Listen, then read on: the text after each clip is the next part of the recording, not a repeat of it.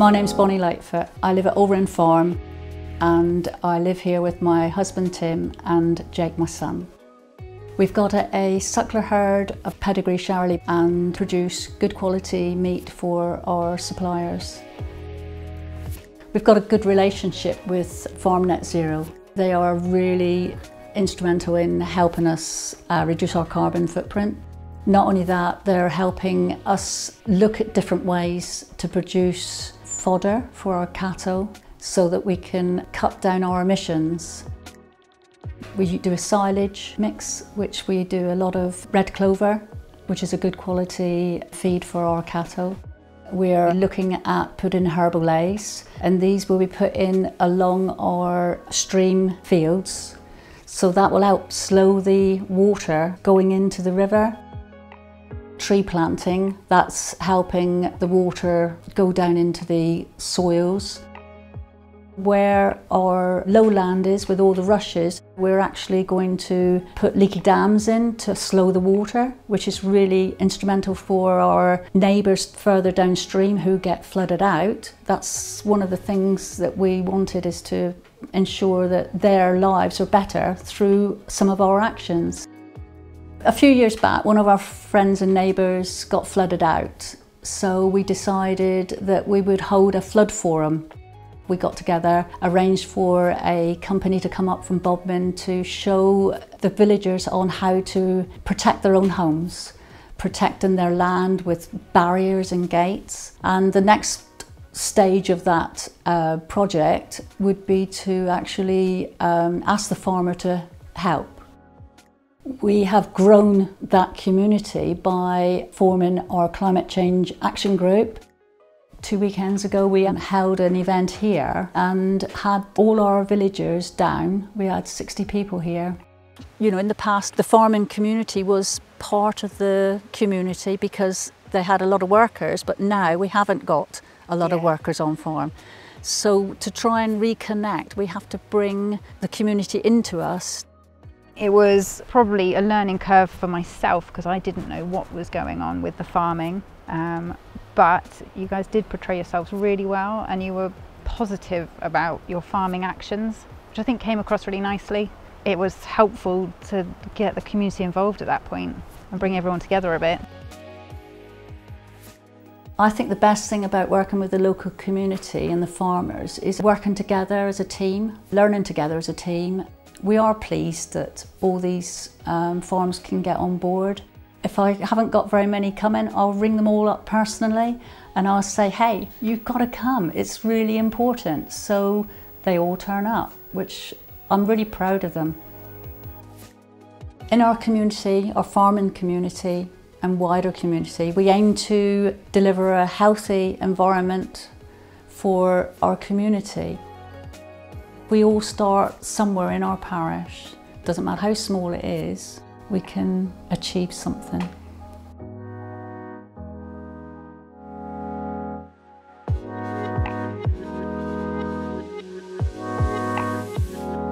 I'm Amelia Lake. This is the Real Food Garden. We are primarily a market garden. We produce veg for our veg box scheme and our farm shop. We also integrate livestock into our system so that it works holistically. So we do pork, hogget and beef direct. Our mission statement is to nourish people and place. So we want to provide really good nutrient-dense food, but we also want to improve the place in which we work. I think farmers are in a unique position to help us meet net zero because the very work that we do, it can be an emitter of carbon, but it's probably one of the only industries that can also lock carbon, sequester carbon. And we've demonstrated that in the past 5 years worth of soil data. We've found that we've got more carbon in our soils year on year, and that it's the management that makes the big difference. So managing them in a no-dig way, keeping plant roots active for as much of the year as possible, just putting those sugars down into the soil, locking that carbon down there. That is really helping us to capture carbon and store that organic matter, help the soil food web thrive.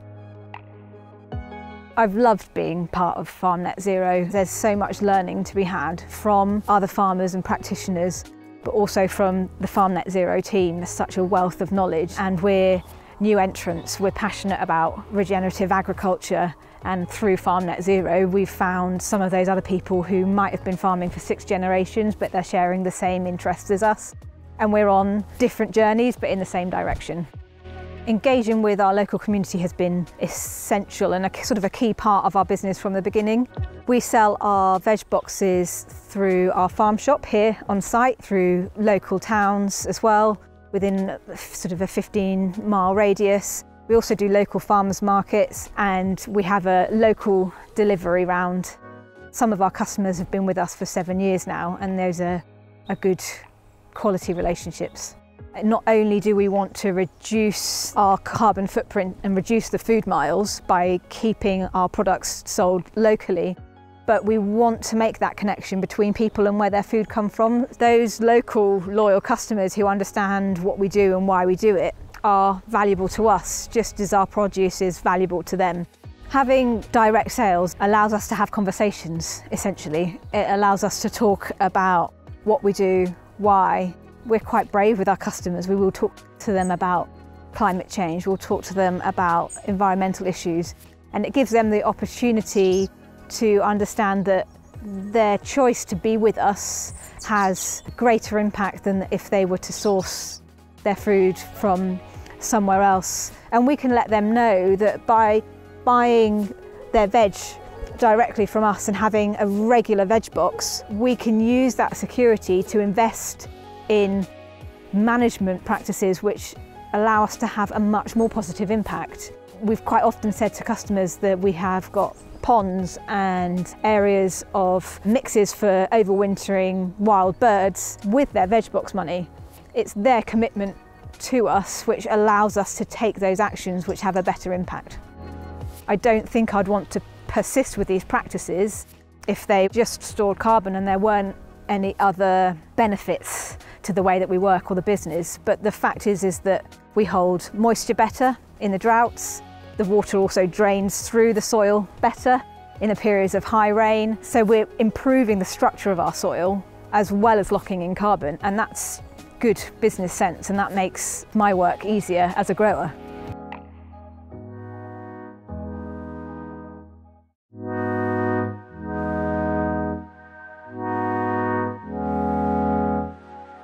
My name is Catherine Barrett. We are at Trien Farm. We run a beef and arable farm, about 150 cattle. We started our tenancy 3 years ago, and that's when we started this journey into being a lot more environmentally friendly and looking at our soils, our soil structure, doing our carbon footprint. I worked alongside the Farm Carbon Toolkit, trying to get our soil structures just right. Still got a little way to go yet, but they are certainly definitely changing. We've done some maize trials. We haven't done any ploughing, and we've just gone straight in with a direct drill. And we've done trials against the plough so we can see what the difference is. It's been amazing to see that the soil structure has really done really well with the direct drill. After a maize harvest, we had a big downpour. We don't get the wash away because the soil structure is doing its job by being filtration and keeping everything still without it running off, whereas ploughing has that other effect, big downpour of rain and it washes down the hill. The meeting today is all about how we can look after our hedgerows in a better way. We trim them in a way that helps the trees and the bushes in the hedges grow really well and provide food and shelter for all the wildlife. Also, there's funding out there for different things, so it's trying to learn what's available and what's not available and what is the best things to do to be able to perhaps capture that funding. We've enjoyed a lot of the Farm Net Zero meetings. It's really good to meet other farmers and swap ideas. It's really nice to get off the farm and just be with other like-minded people.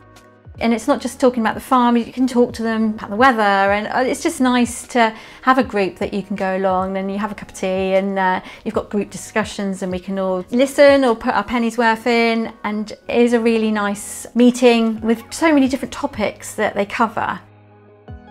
It's really important to have other farmers coming to us to see what we're doing, because it's not a case that we're doing it right, we could be doing it wrong. But it's farmers can say, okay, don't like that idea, I'm not taking that back with me. But they might also say, actually that could work with us, I'm going to try that somewhere. I just think getting out is an important thing. Maybe just having a bit of a chuckle just to themselves and with others, just to sort of lighten their day, take them away from what they've got at home, just for a few hours. Every farm is different. We can't all do the same thing, but we can adapt. We can make things work in different ways. We're just experimenting and seeing what will work with us. More in the future, we'd like to hold more meetings and events to showcase what we're doing. Because our future in farming, our future in this world, we've all got to look at what we're doing to make it a better place. Every environment each farm lies on has got different sort of things there they have to address. So it's been really good having these meetings. I think they're really, really important to the farming community, really important.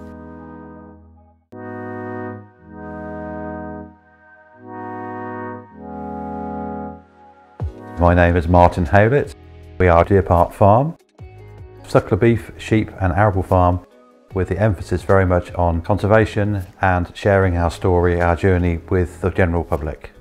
That ranges in a variety of ways, going from the general open farm Sunday traditional yearly event through to inner city primary schools, very specialist school visits, right through to those with learning difficulties with the local groups that operate. So there is a sense of satisfaction in the fact that we can share what we have. We are, after all, only custodians of the land in the time we're here, and we try our level best not only to be a commercial farm in terms of food production and managing the countryside of the environment, but also sharing of that understanding of what farming really is. That has also been further driven by us all being part of the Farm Out Zero group, looking at our carbon footprint, the carbon audit, and doing things differently on the farm. With young adult learners, the experience they have when they come to the farm is very much hands-on. They do have the ability to be able to conduct different projects and parts of our conservation work, and that's an important part, not only from the point of view of building their skills and developing their confidence, but also from our point of view, we are able to have some form of help in terms of the clearing of footpaths or around our apple orchard or the pond. But I think probably what do they get most of all out of it is that sudden enjoyment of being in the countryside, the fresh air, the healthiness, the exercise, the well-being. I'm Mark Claridge. I work for Transferable Skills Training, known as TST. We primarily deal with learners with educational needs, so working on work experience, social skills, giving our learners a chance to actually gain some real experience, having some proper targets, working with a local farmer. So with Martin, he's given over some land to access off a public footpath. We cleared all that, we planted some trees, and then we opened up an area which the public were actually able to access and actually sit down and have a picnic break. The biggest thing I like to think about for them is exposure, and they get to see what other people do. So sometimes their worlds can be quite sort of, narrow. And, through opportunities like this, some of our learners actually gone on to get work placements and gone into continued work and full-time work. Apart from the sort of the social and mental health side benefits for them by being outside, I think aspirational, let them think about something else they can do rather than just being stuck in one place, learning about one thing. Farming has always had to face up the challenges of change, and I think the way that agriculture evolves does always send that challenge in a bigger way than perhaps many appreciate. West Country farms generally have had the sense of wanting to socialise and share what each other do, and there's been this realisation that we should be working together better. Here in Cornwall, there is that very positive can-do approach that has become part of our resilience, and that leads to innovation and a positive approach to farming and to the whole rural economy. If we can then encourage others in other areas to do the same, it's well worth the journey.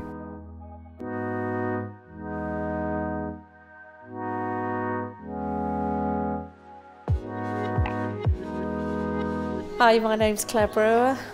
We farm at Ennisbarton in Cornwall. We've got 450 dairy cows. We rear all of the calves and we use some of them to go back into the herd, and we finish the rest for beef. The only thing that we bring in feed-wise is the concentrates for the cows and calves and some of the finishing stock. We haven't used any bag fertiliser for 2 or 3 years. We use all of our own manure. If we don't have the soils, we don't have crops, we don't have the cattle, and we can't feed the world. And we don't know what's going to happen in the future, so we need to be making sure that we've got good soils, healthy soils. Can you imagine if they were wild animals? Today I was taking a group of children from the local school around the farm. We try and have as many school groups on the farm as possible, and we think it's very important to educate not only the children but the teachers as well. Although we're in Cornwall in a very rural area, a lot of children won't know where their food comes from still. They won't have had the opportunity for big outdoor spaces. A lot of them don't know how to put welly boots on because they just haven't had those experiences. So they can have hands-on with the animals, they can learn what the animals eat, what they drink, what they produce. These are really full of sugar. We'll visit the newborn calves, go into the milking parlour. They'll pretend to be cows while we take them into the parlour. We look at the nature that we see along the way, and we talk about what other things live on the farm, like the foxes and the badgers and microbes in the soil and worms. That you can hardly see, little microorganisms. We've had thousands of children through, and we've been doing it for about 25 years now. We need the youngsters to come up through. We need the bright young things to be working on farm. We've got children who come who don't fit the school curriculum, and they absolutely blossom when they come. And that is just what means the world to me, that I've given them a lovely day, they've gone away, they've learnt lots, and hopefully it will give them thought for the future as well. There's so many options for jobs and employment within the county which are associated with agriculture, not necessarily directly working on the farm, but associated, and a lot of those children will be working in the food industry in the future. I'm really happy and excited. My favourite animals are cows. I always wanted to get one, and this is my dream. I've had so much good times on this farm. I like seeing the older cows and how they came up to the gate and just stared at us and fighting each other. I think if you're going to have children coming to the farm, you have to love it. There's no point doing it unless you absolutely love doing it, because you're then giving the wrong message. Can you imagine having nappies for all of these and having to change them all? Well, I'm hoping that we can continue to improve, make sure that we leave everything in better state than it was when we started farming for the next generations. And I'm hopeful that Ellis Barton will continue to be a thriving farm for many generations to come.